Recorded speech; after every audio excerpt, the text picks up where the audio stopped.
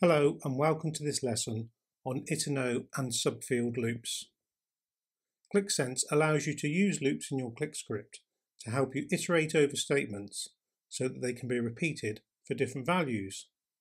But sometimes you may want to iterate over values being read from the source file, such as creating a table with a list of dates that fall between values held in a start date field and an end date field.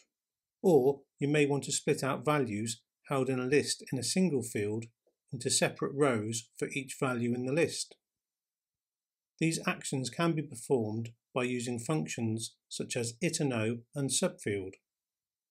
Let's start by looking at the IterNo example. The IterNo function can be used to create iterations within a load statement when used in conjunction with a while clause. In this example, the role structure history data is used to create a table with all dates between the start date and end date ranges from the source table, also with a new row for each date and corresponding RSID for that date. Once the new table is created with date and RSID, the additional fields can be joined to it by using a second load statement, where the tables join on the RSID field. If you have a more complicated example, you may have to consider using interval match instead. Next, we'll take a look at the subfield example. When using subfield, normally you would provide 3 parameters, but if you omit the third parameter, it creates an implicit subfield loop.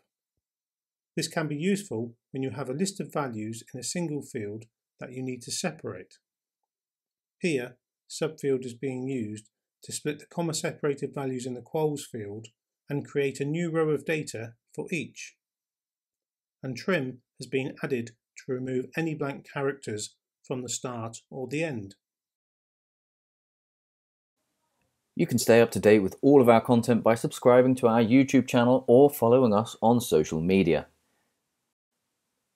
If you'd like to see more from this course, then head over to websy.academy, where you'll find our full set of training courses complete with hands-on activities and much more.